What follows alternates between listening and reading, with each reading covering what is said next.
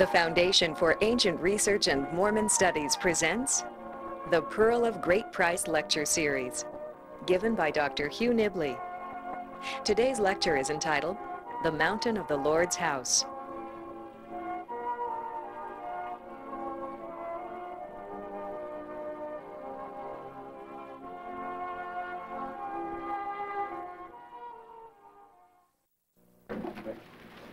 So today, something I've been waiting for eagerly, the first chapter of Moses. First chapter of the first book. You'll notice, first of all, the significance of that date, June 1830. What does 1830 signify to us? You knew the church was founded. The church was only less than 3 months old at this time. Now, what does June 1830 mean? The month the Book of Mormon was published. This is as old as the Book of Mormon. It's a very significant thing. If you think the Reverend Solomon Spaulding wrote the Book of Mormon, who wrote the Book of Moses in that case? The Book of Mormon, we say, would take a good deal of revelation to produce. They say, oh, well, anybody could do that, you know, with a little help. Well, at the same time, he produced a very, very different type of book, which is the Book of Moses. Equally marvelous. Equally wonderful, equally impossible. And we're told here that it's a series of visions. Notice the visions, plural, of Moses. That's the title, as revealed to the prophet Joseph in June 1830. And notice the title comes in here, The Words of God. What a very interesting beginning to have here. Because, which he spake unto Moses. Because the words of God, this is exactly what the Egyptian word for Scripture, of course, is the words of God. Here's the symbol for God. It comes first, you see. Here's the symbol. It's pronounced medu. That's a staff, you see. Medu, netu. Then you have to have a little chickie here to show that it's in the plural. Give it an oo sound. Then you have to have a man. You have to have a man with his hand in his mouth to show that he's speaking. Then you have to have 3 strokes to show that it's plural. And you put the word God here, netu here, first, for honorific transposition. Anything indicate God's always comes first. Actually, it's read this way. It means the words of God. Every sacred Egyptian writing which is in black is, in theory, the words of God. The red part, the commentary, remember the rubric, that is the commentary of the scribe, the writer, the copyist, any explanation you want to put in, any stage directions or things like that. But the divine words, literally the words that you'll find, incidentally, this on the first page of Gardner's Grammar, if you want to see how it's to be rendered, namely the words of God, singular, not the words of the gods or something, but these are the words of God. And they're written, they're inspired and revealed, the Egyptians believed. And then the other part comes in. We start out here, the words of Moses. These aren't the words of God, which he spake unto Moses at a time when Moses was caught up unto an exceeding high mountain. That's an explanation. The words of God begin, you notice, in the 3rd verse. Behold, I am the Lord God Almighty. All the rest would simply be in red ink. The Egyptians have this very, very easily solved. They write in stereo. You see the human element and you see the divine element in the commentary, so that you don't mix them up. It's very convenient to know. And it's very important because it shows us that they're, among other things, that they consider the writing a divine gift, a gift from heaven, and its purpose to preserve the words which were given to the fathers in the beginning by revelation. So that's what we have here, the words of God, and we start reading the red print first. And this first verse now, we come to the high mountain. Well, I decided this morning to play trivial, I should have been doing something else, to play Trivial Pursuits with a mountain motif, and it turns out to be not so trivial. It's a very important thing. First of all, why are mountains important and significant? They have a great significance, of course. We mentioned the last time, up thrust to the earth's crust, things that begin. But the mountain, of course, is near heaven. But it is also what? Literally near heaven? Well, it's up in the sky. You can say, well, that'd be superstition. But what things can you say literally about a mountain that's literally true? If you wanted to make contact with holier things, why would the top of a high mountain be an exceedingly high mountain? Remember, the brother of Jared is caught up into an exceedingly mountain, which is called Shellam because of its exceeding height. We'll mention that in a second. But what would be the advantage of being an exceedingly high mountain? You're isolated from the world? It's isolated, it's set apart, it's a pure place, it's not frequented often, you notice that. It is removed, it's private, it's inaccessible, it's undefiled. If any place can be kept holy and undefiled, it would be that, because people don't visit it. They go up there and leave their beer cans and their lunch remains there. But if it's a very high mountain, they don't. They leave their names and a flag or something like that. But to sort of sanctify the place. It's a holy sort of thing. But this is an advantage to it. But then it also has other particular function. The mountain's looking at Timp right now. What it does, it beckons to us. It commands attention as a reality. Remember what Sir Hilary and others have said? Why do you climb the mountains? Because they're there. See, they're there, and they're, to use the much overworked challenge, a challenge, but they combine this paradoxical element, you see. The mountain is the most visible and conspicuous thing around, and yet it's the most inaccessible. You can see it from a longer distance, a greater distance, and from more directions, and from farther away, etc., etc. The mountain's there, it dominates the scene, and yet it's inaccessible. This is a surprising thing, you know, the poem, the dialogue, the famous German poem, the dialogue about the Jungfrau. The Jungfrau was only climbed quite recently, just in this century, you know, because there it was, aloof, majestic, and yet everybody could see it, and have you been climbed yet, the Eiger and the Jungfrau carrying on a conversation. But, so it is most accessible, yet most visible, so it invites us, it calls our attention. You must realize there are such things as a disquieting phenomenon. It's unsettling. And yet it's thrilling, and it invites and it tempts. Now, Petrarch, 1304 to 1374, the first great poet of the Renaissance. The Renaissance begins with Petrarch. And to show the type of the Renaissance mind, that he was the typical mind, that he had a new point of view on things, he lived near the foot of the Alps, and he couldn't resist going up to them. He started climbing them and looking around, and he started being thrilled by the sight. And he suddenly realized that he shouldn't do that, to be delighted with worldly things, with nature. That was a pagan thing. And he checked himself, he says, and he had to take out his copy of St. Augustine's Confessions and start reading on the spot, lest he be carried away by the beauty of the view. See, here is Renaissance man, modern man, or what will you, he aspires beyond the light of the killer, and St. Augustine is supposed to rescue him from that. But then in the Reformation poems, or Restoration, excuse me, not Reformation, in the Restoration poetry in England, when you have the English garden and everything had to be controlled and gentle and civilized, the lawn and all this, mountains and things were regarded as savage, hateful, and an abomination. And the poet Shenstone, the nature poet Shenstone, made himself immortal by calling mountains earth's dishonor and encumbering load. The idea was that the earth was smooth like a lawn and well behaved until man sinned, and then because of the sin, the mountains were afflicted on the earth as great boils and bumps and unsightly things, and earth's dishonor and encumbering load, to punish the earth for the sin when it fell with man, when man fell. So they didn't think of it that way. It's an interesting thing here. As against the everlasting hills, they didn't believe they were everlasting either. But the mountain is a place of pilgrimage. You notice that pilgrimages are to mountain. Remember Isaiah 2 and 2, right? In the last days, the mountain of the Lord's house shall be exalted among the mountains and among the hills and so forth, and all nations shall flow unto it.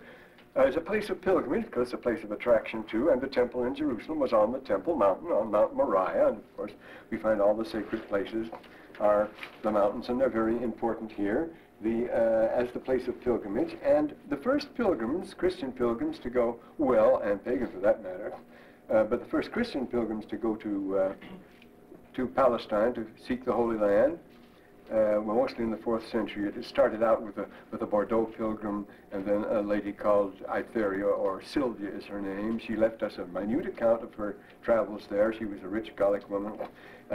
One of these dynamic, she was hell on wheels, a terrific old gal. She'd sweep through, visit all the holy places, and terrify everybody by her magisterial authority. But the place they went to visit was the top of the Mount of the Ascension. They weren't going to the Holy Sepulchre. The goal of the pilgrim was to climb to the point, some thought it was the Mount of Olives, music was taken, to the Mount of Olives, to the point where the Lord had last left the earth, and there was a footprint. And there was the Lord's last footprint, and there the pilgrim would go and look up to heaven with yearning for the time. This is where the Lord was to come back, because we know, it tells us in Acts, why stand ye looking up into heaven? He'll return in the same way he went up. So they went up and expected him to return. So they climbed the mountain to see where the Lord had last been in contact with the human race and where he would make it again. And they did it with great yearning. And of course this idea of footprints on the mountains is very common. I should have put down here, for I forgot, remember Adam's Mountain in Ceylon, Sri Lanka? The center of the island is this vast sort of a monadnock with a footprint on it, the place where Adam landed when he came to this earth. And it's the oldest pilgrimage there. Pilgrims come from all over. They cross Adam's Bridge, which was formerly a land bridge from into Ceylon, and then the idea is to climb the mountain and pull yourself up the mountain. And they do it. You can still see pictures in the National Geographic and so forth with chains and ropes and everything else. Originally a handrail that it had rotted away and they pulled themselves up. And there is an account of the iron rod from Jerusalem that led to the temple. That's grasping the iron rod. We're told that in the, there used to be, remember before the top of the mountain was leveled off for the temple was on a much higher. It was much higher, and it was risky. And when it was rainy and stormy, it was spring when people would have to go. It was hard to get up there to follow the sacred way, the sacred trail up. You can still do that in Athens, going up the Acropolis the same way, you know, the sacred trail going up to the top of the mountain. And so they had handrail going up to help people, and it was iron, but it rusted away. It was supplanted by wood and brass and other things as far as that goes. But they always used the expression, if for old people or weak or when it was dangerous and slippery, to get to the temple you had to hang on to the railing, grasp the iron rod, they called it. And so this emerges in the Book of Mormon in a context which Joseph Smith couldn't have discovered or anybody in his time. We have these interesting things. Well, anyway, we have the Mountain of Ceylon. We'll put that in. It shouldn't have, that's snuck in here. Something occurs to me. But then you have Adam's Mountain, because it's Adam is where Adam came to earth and where Adam fell. Well, it's quite a story. The Quran tells us the story when Adam fell. Well, we won't go into that. But what about the guru on his mountain? We see the cartoons in the New Yorker and so forth, the person who climbs the high mountain to get to the guru. Well, there have been some studies on that. What would make a guru most at home on a high mountain? Very uncomfortable and by himself. As you say, he's alone. He's a holy man in his own place. You have to make an effort to reach him and so forth.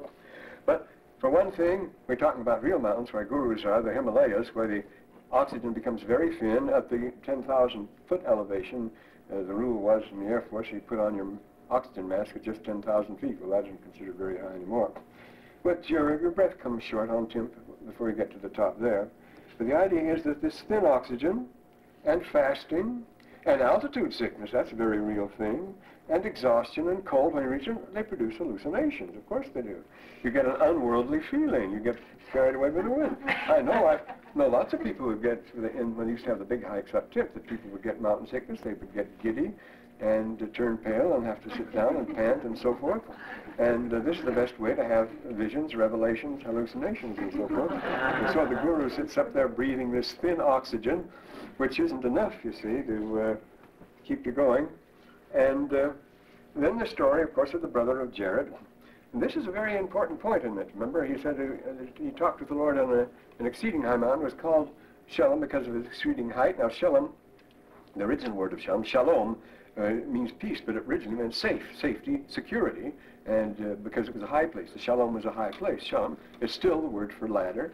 The Salma, Shalom, Sulam in Arabic, it's a very high elevation is a Shalom. And so when it tells us in the Book of Ether, in the third chapter, the whole third chapter of the Book of Ether is the Lord speaking with Enoch on this mountain, this high mountain called Shalom because of its exceeding height. But he goes up there, remember, he moltens out the stones and he gets them all ready, but they won't shine. He knows in the story of Noah that they should shine because Noah had the Zohar in his ark. They were two stones stones that went in the Ark of Noah that told him when it was day and night because they would shine. They shine by their own light. The story of the Zohar, too. It's a great little long story about that.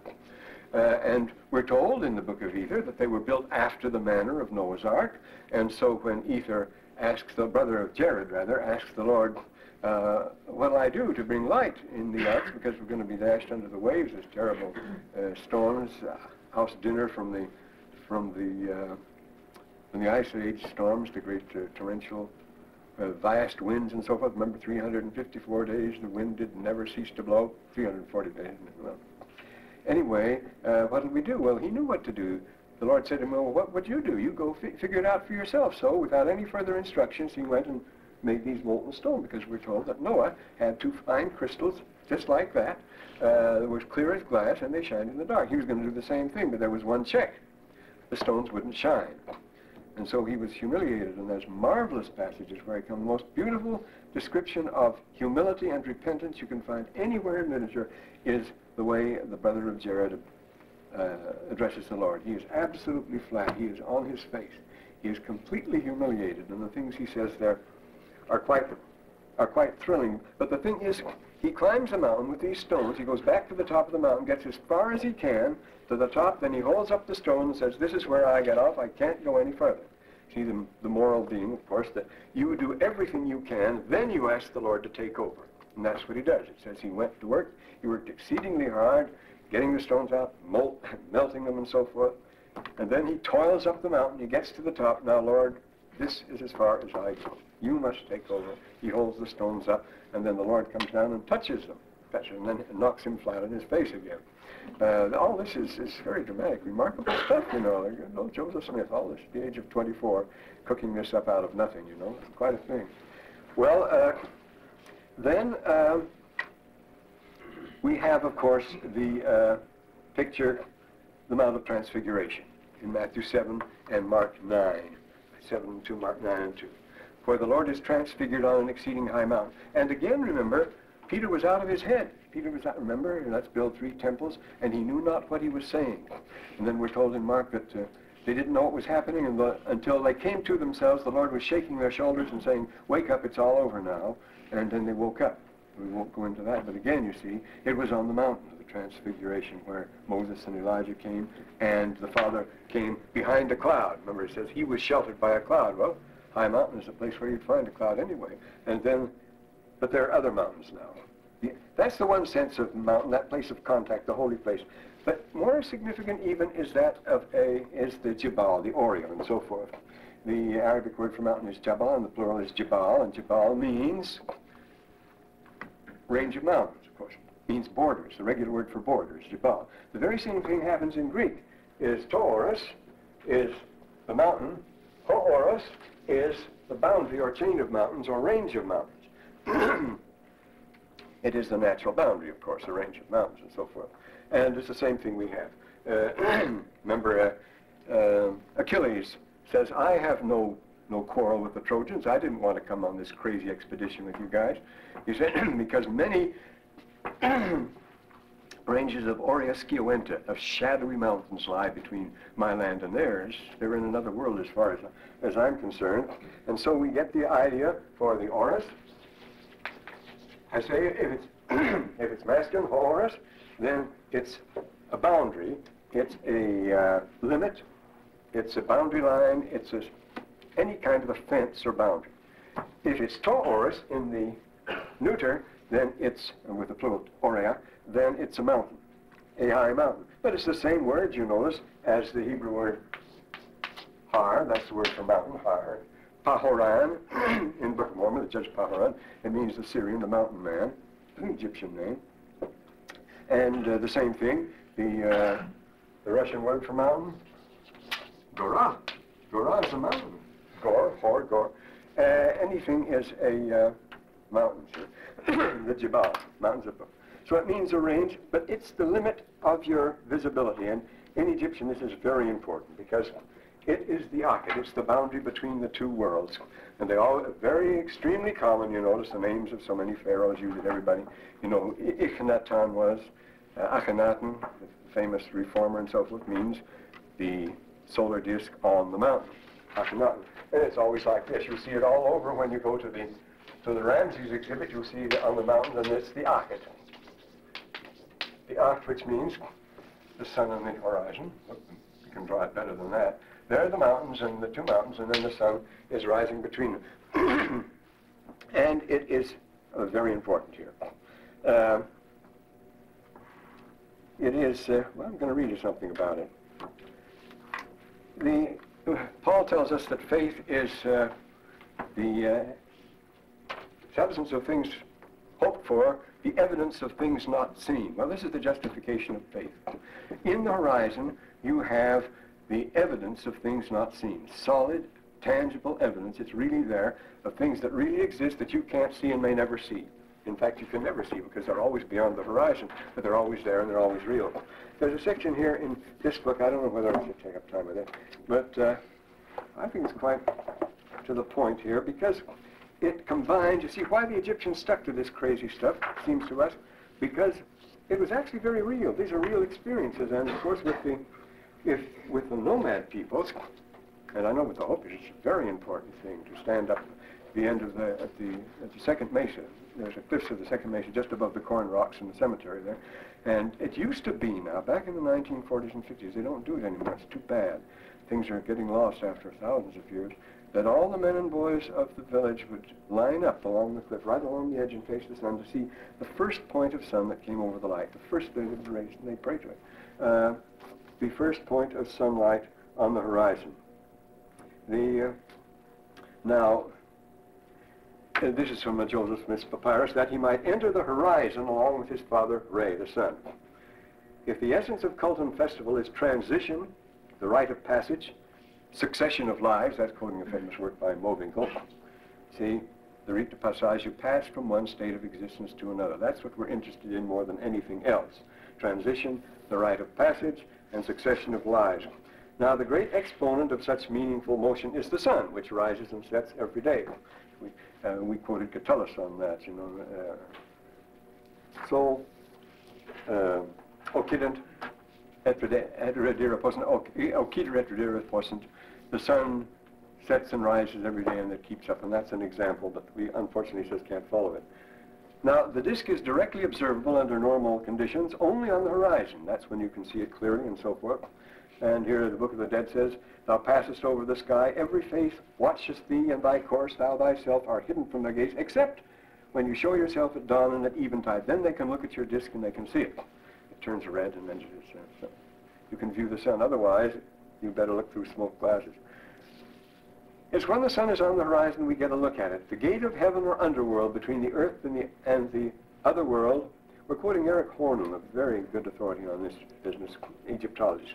He says, the gate of heaven or the underworld between the earthly and the otherworldly spheres was from the earliest times localized in the Akhet, and that's this here. That is the seam or juncture, the knot stella. It's the interface. This is actually the interface between the other world and this world, because the sun has been invisible. It has been in the dark until now, and now it's coming into our particular sphere. And then you bid it goodbye. You say it must go somewhere else, and there must be somewhere else for it to go. So why should we think that we have seen everything there is? This is the moral. It was from the earliest times in the Akhet, in the east and west, where heaven, earth, and underworld came into contact with each other, and where intercourse between the spheres is possible. See, that's what happens. This is where the touching. In passing the horizon, the sun god and his ship both change their natures and so forth. Thus, one begins his journey through the hours of the Stundenwachen, the hours of the night, you see, by standing on the threshold, the Yiddiba, the bank of the horizon, which is the door of his house, the middle chamber, the three main rooms, and so forth. The word Akhet can designate either that particular spot on the skyline at which first or last brilliant point of the sun's surface is visible, these being movable points representing, every day they move along, you know. These being movable points represented by the ancient as a series of gates or windows. You find more about that in the old book of Enoch than anywhere else. Or else it can be the region just below the horizon whose effulgent glory can be seen reflected in our own upper sky at dawn and twilight. See, before the sun rises, you can see there's a lot of light. It must be in some place that's very brilliant down there. And after it sets, It goes into the warm, bright chambers of the west. Where's it gone? There must be something very pretty back there. So you start thinking about that. According to Siegfried Schott, in the pyramid text, the inhabitants of the Yaka live beyond the mountains of the eastern and western horizons, but this side of the underworld itself, they belong to the place of transition. For those who travel, especially in the desert, the horizon is constant and visible proof of realities that may escape the city dweller and the farmer. The horizon at dusk and dawn is not a fade-out place. It's not a dim interregion. It's as sharp as drawn with a razor. It's as sharp, like here you can see it against the mountains. It's not something vague. It's something that fades out, but it's there. It's there and very real. And so you want to go up to it and see what's on the other side. Well, there is something there after all. You were right in supposing there was something there, but you've still got a horizon in front of you. You haven't settled it. You haven't seen everything yet. You don't do away with it, and yet the fact that it moves doesn't mean that it's not real. It's a hard black line, as real and intensely visible as anything can be. But when you pick a mark on the horizon and walk up to it, there's more beyond, another horizon. We discover that the horizon, the absolute limit of our vision, it's a real limit, an absolute vision, see 14 miles, isn't it, 14, 15 miles, beyond which you cannot see, beyond which for us nothing exists, is only a relative thing after all. The absolute limit of our present visible world turns out to be only the threshold of another world beyond. Farmers and city dwellers, unaware and suspicious of what lies beyond the safety oasis and the city walls, are prone to existentialist philosophy and take a skeptical and gloomy view. There's nothing beyond, in other words, of what lies beyond the present life. But the nomad of the desert, who's always a pilgrim, he can always believe that there is something beyond, because for him there always is something beyond. One of the peculiar traits of Egyptian culture and belief is, surprisingly enough, an obsession with the idea of eternal progression. Another nomad heritage. The saints are das wandernde Gottesfolk, people that are always wandering. They've always been drawn to distant horizons and spurned this present world as altogether too confining. The passage from world to world and from horizon to horizon is dramatized in the ordinances of the temple, which itself is called the horizon. The temple itself is the horizon, and is the place where you experiment with these things. Well, so we get this horizon idea. Now, you all know about, incidentally, what if the sun isn't there? This is another interesting thing. The word for mountain is naturally without the sun, and it is Jew. That means danger, unknown territory, stay away, look out for it. Because the sun isn't there, the mountain, you see, shuts off a land beyond, which might not be a very safe land, might not be very healthy for you to visit as far as that goes. But it means a treacherous, threatening, dangerous, unknown. It's the word, regular common word for evil, Jew, threatening thing. Well, now you all know about pyramids and ziggurats, but they're mountains. They're artificial mountains, as you know, and mountain rites take place there. The pyramids are meant to be mountains, and the ziggurats of Babylonia are mountains, specifically places of contact with the worlds above and below. The king every New Year's Eve would ascend to the top of the ziggurat in Babylon, and there he would cast the dice, 360 possibilities, one for each day of the year, and he would draw the barisma, well, if he was a Persian, he'd do that, and tell the fortunes, make the divinations for the year. There was a couch, as Herodotus tells us, there was a couch where the king would spend the night with the gods, just that one night, dealing with the matters of the eternities, finding out what the future of his people would be. In fact, there's a good book by Gail Wittengren on that. This doctrine among the Jews and the Christians, called the Sent One in the Heavenly Book, the Messenger, the heavenly book, because the king goes up, wherever you go, he goes up to the top of the mountain, or the top of the temple, the chamber up there, or the top of the pyramid, and comes down with the heavenly book to show that he's been there.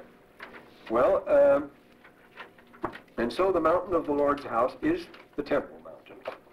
And the mountain of all, you know what it is, Sinai, is Sinai. Now that's a very dangerous mountain, as you know. It was divided off. There was a boundary. They set up a stone wall, a low stone hedge along the bottom of it. And beyond that, any ordinary person, any ordinary Israelite that stepped 1 inch beyond that would be struck dead. There was a higher wall. Priesthood could go in there. Beyond that, others could go with Moses. Moses went up with Joshua. But to the top, only Moses could go, and there he talked with the Lord. The mountain was covered with flame by night and with smoke by day, obviously a volcano, and it shook violently when Moses went up. It was very dangerous. Fire came out, rocks fell down, smashed people. It was a volcano. It was an active volcano, and it's very clear, of course, from the Exodus, the description of the mountain. And but there are also steps to heaven. There are various degrees of purity as you go up. A person who is so pure may go so far, another may go so far. There are 4 different steps here. Finally, Moses can reach to the top and talk to the Lord. And in this, Moses is withdrawn. And we're told here, this particular mountain is a sacred one, and you're not supposed to know about it. Notice the last verse of our first chapter here. To Moses, in the mount, the name of which shall not be known among the children of men. This is Moses and the Lord alone. And then, of course, we have this, 121st Psalm. Excuse me. Esha enai el harim me in yavo esri. I will lift up my eyes to the mountains, we say to the hills. The same word, it's the word harim, is the one it uses. I will lift up my eyes to the mountains from which cometh my help. The Lord is my help, and of course, now, this is an interesting thing. Why would the help come from the mountains and so forth? Well, that's explained very well in those wonderful verses of Isaiah, which the prophet Abinadi uses so effectively. Isaiah 52:7. Why does Abinadi repeat it 5 times in the book of Mosiah? Chapter 15, verses 15, 16, 17, 18. Moses chapter 12, 21, and so forth. How beautiful upon the mountainside of the feet, and in the bare good tidings. Why does Abinadi keep throwing that at the corrupt priests of King Noah here? And it's very interesting, this particular verse of Isaiah, because it's the only time the word navu occurs. Ma navu, that's where you get the word Manavu ward. How beautiful upon the mountainside, and it's how beautiful, how navu. It's the only time he uses the word navu for beautiful, as plural, the feet and so forth. Ma navu al haharim rachle melasher. How beautiful upon the mountainside are the feet of him who brings good tidings. Literally, are the legs of the runner. Mavasher, basara is the Arabic word to bring the good news. Mavasher is always to bring good news in Semitic language. And then mashmiach shalom, and who causes us to hear that there's peace. Who brings us good life. Mashmiach means causes us to hear. And then he says, Mavasher tov, and again there's your basara again, and who is a bringer of what is good. It's doubled, you see, who brings good tidings of good, it says in our King James Version. It seems redundant that he wants that to be. He brings good tidings of good news here. And Mashmiach Yeshua, and causes us to hear about our salvation, our Savior. Same word as Jesus, Yeshua. You see, Josiah or Joshua, and tells us about the Savior. Well, you can see what the point is here. Abinadi is announcing that from the other side of the mountain, from the other world, comes the good news. This is revelation. It's the welcome messenger from the other world, the angel who brings us the gospel, who brings us the message of salvation, who brings us the message of peace, which you don't find on this side of the mountain, you see. So that's why he repeats how beautiful, how welcome are the feet of the person who brings these. How different are the feet of Apollo rushing down to bring vengeance to a wicked people. The famous line from Homer, and his coming was like the coming of night. He smote them because of their wickedness. Well, but this is why, coming from he's talking about angels coming from the other side. That's what this is, the feet of those on the mountain who bring good tidings. These come across the mountains. You wait to see if he'll come. Now, Moses, the first chapter of Moses, is a primeval drama. It's an everyman drama.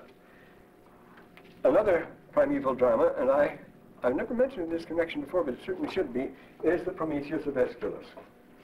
Because it's the very same type. This introduces us into a most remarkable setting, a remarkable world. You know what Aeschylus is. He's the earliest, but we forget that the great Greek tragedians, along with Aristophanes, they all lived at the same time.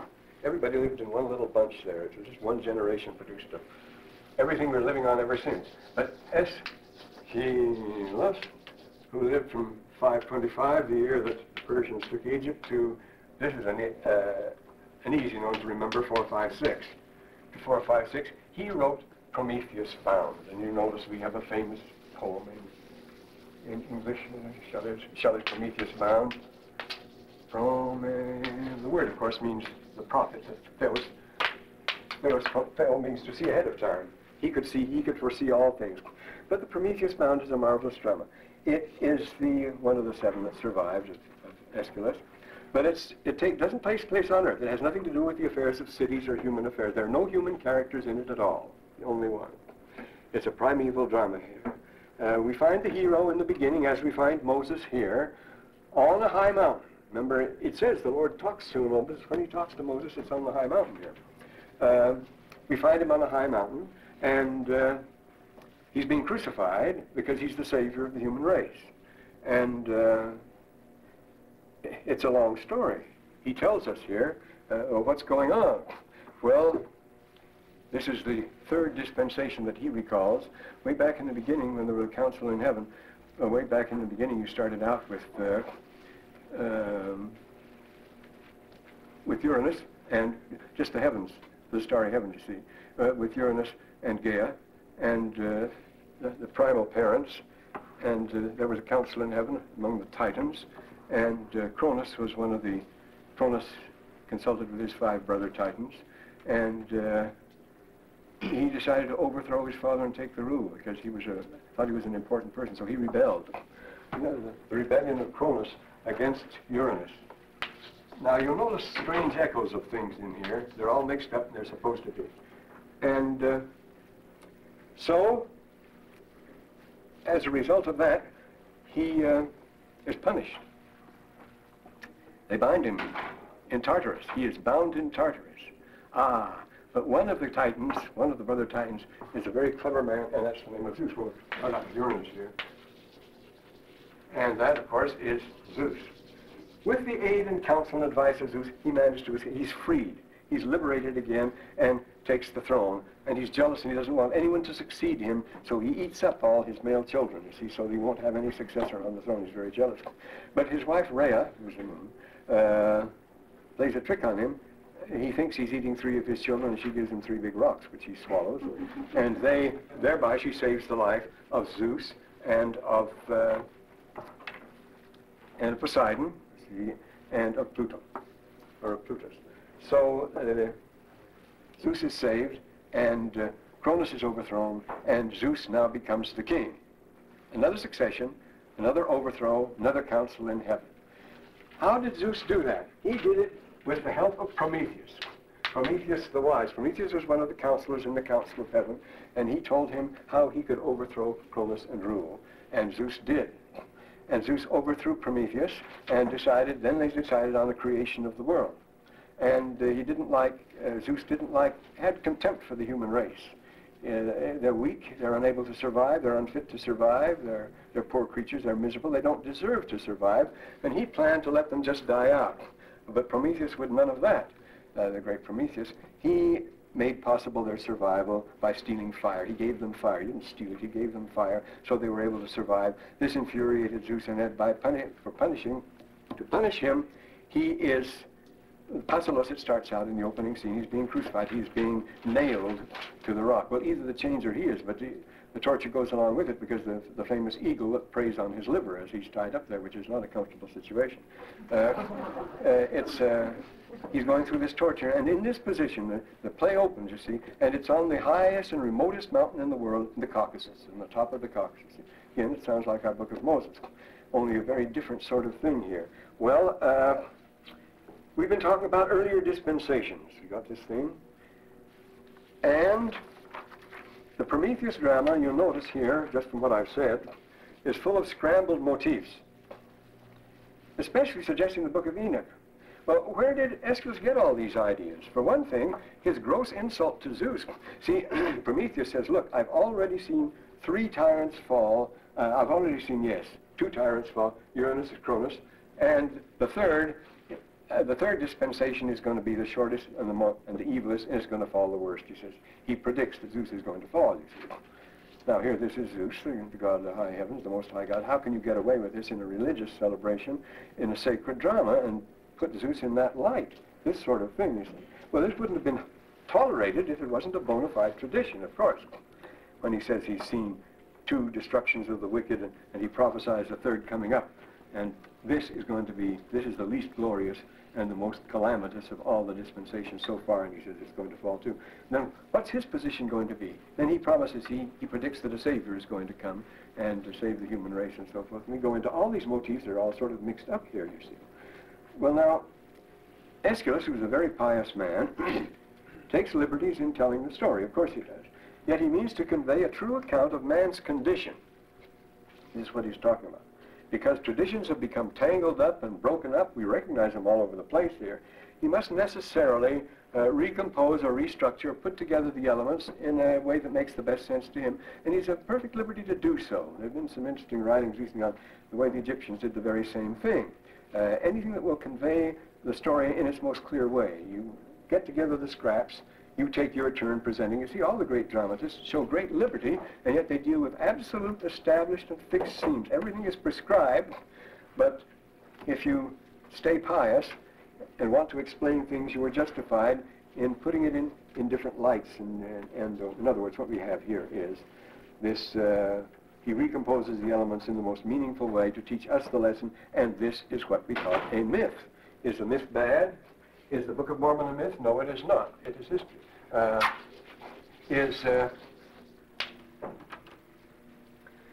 Are the parables of Jesus myths? Well, they really took place. These things really could take place. But the one he's talking about, you say a certain man did so and so.